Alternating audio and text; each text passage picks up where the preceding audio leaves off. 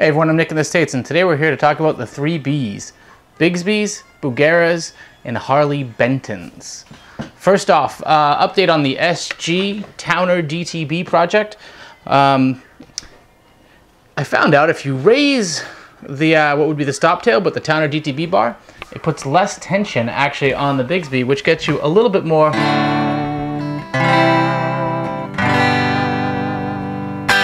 fun whamminess out of it, which means that I can suffer without until I get my new spring in. So there's your Bigsby Towner DTB system, Bigsby B3 SG Classic, really kind of cool. Second is an update on the Bugera saga with Musician's Friend. I got in my 333 XL, which is not the Infinium model that I had bought. Holy moly, it's loud! Like, wow!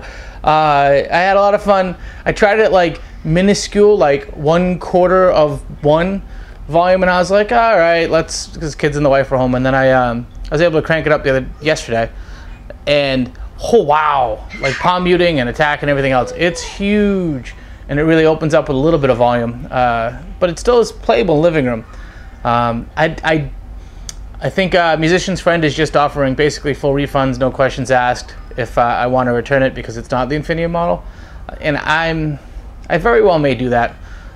You know, part of it was such a crazy deal for the Infinium that you have a little bit of purchase protection. You know, you can sell it used for close to what you paid for it later, because it's a lesser, older model. You know, it might not just be worth it as much to me. Plus, it's holy bejesus loud. And I probably just don't need. If it had like a Pento triode switch or a built-in attenuator, perhaps it would be better, I guess. I don't know. It just feels like a waste to use like 1/10 of 1% of what the amp can do. For the BC30, which is the matchless AC30 clone or DC30 clone, the little guy down below here, we've got to the bottom of that. It turns out that's a European run. And Musician's Friend had gotten in both European models and American models in the warehouse, and they're intermixed. And that explains why channel 1 didn't work and channel 2 was loud, but not seriously loud. It's because the amp itself is hardwired for 220 volt or 240, 220, something like that. Whereas the American stuff is on 110. So if I'd plugged it into like a dryer plug, which runs at 220, I would have gotten full loudness and amazingness out of it, but I don't have a dryer plug handy. And I don't want to lug one around wherever I go. So they're shipping out a replacement. Because the box on this one was killed, I actually bought the replacement, and then I'll use that box to ship this one back and get my credit. And they gave me a little bit of deal for my trouble on the in the process, so I saved like 10% or so. Which, hey, you know, for the trouble, thank you, Musician's Friend. And Emily from Musician's Friend's actually been active on the Agile forums, keeping everyone up to date on what happened, and they've been apologetic and upfront. So whatever caused the snafu in the beginning, we're at least in a better spot now. Ironically, a bunch of people who caught on early that the 333 XLs would not be Infiniums found a sale at the same price, and Amazon was matching the price. And of the 4 people I know that got them, 3 of which had issues out of the box. Luckily, one of those 3 was able to reseat all his tubes, then it was great, but the other 2 look like they're going to have to get swapped or refunded, and Amazon doesn't have any new ones to replace them with right now. So it's just been kind of fun all around. I'd say it kind of underscores that Bugera's quality issues perhaps aren't done like we all hoped they would be. Although people with V22s and V55 HDs and even the 333 XL non-Infiniums have been pleased. 6262s, everyone I know that has one of those loved it, except for I think Luthier guy had his wrong foot switch and the boxes got mangled. And I think a lot of these boxes have been around the world and back. So they didn't offer the greatest amount of support. So it's not a surprise that he might have gotten a little scratch and dent. And I know he got made right a little bit for his effort. So that's the Bugera update. Finally, let's talk Harley Benton.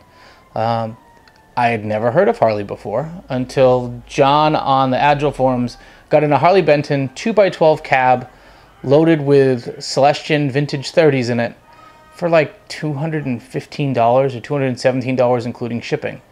and it was Harley Benton named, and it came from Thomanns in Germany, and shipped to him for that price from Germany, which is amazing. I think those two speakers alone are like 150 bucks. So what we learned, and what I learned, is that right now the euro versus the dollar is, the dollar is very strong versus the euro, which means you buy a lot more European goods, and it happens to be with the real-time exchange rates of the internet now. Some of the stuff in Thomanns' catalog is like silly cheap. And so while I was discovering Harley Bentons cabs and stuff, they actually have a whole line of cheap guitars that look like they're made in China. I haven't confirmed that portion. Some of them look awfully Gibson-y, but they've got 335 SG, a pretty convincing SG actually, SG Les Paul styles, like customs and standard looking things. And there's a LP 450 Plus Harley Benton model that looks really, really nice. And I think it's like $175 US plus shipping.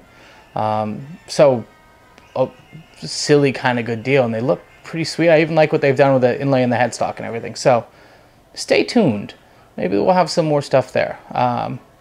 To be determined. But those are the 3 Bs today. The other thing is a couple good buys, which is I've gotten a lot of gear lately, so it's time to maybe sell off some stuff I'm not playing a lot. So I'm selling my Les Paul Traditional Plus, my SG Pete Townsend, a Gibson memory cable. Who would think I would sell that? I love it so much. I'm going to list that up soon. And I think my Michael Kelly Patriot Standard and maybe the hollow body double cut, just to restock the piggy bank and buy some other new interesting things that they're not getting a ton of love. Not all of those are set in stone, but I'm going to do a few reviews of the items before I ship them, just so that they're forever on the internet. Anyway, I've rambled and gone long. I'm Nick in the States, and obviously I have issues. Take care.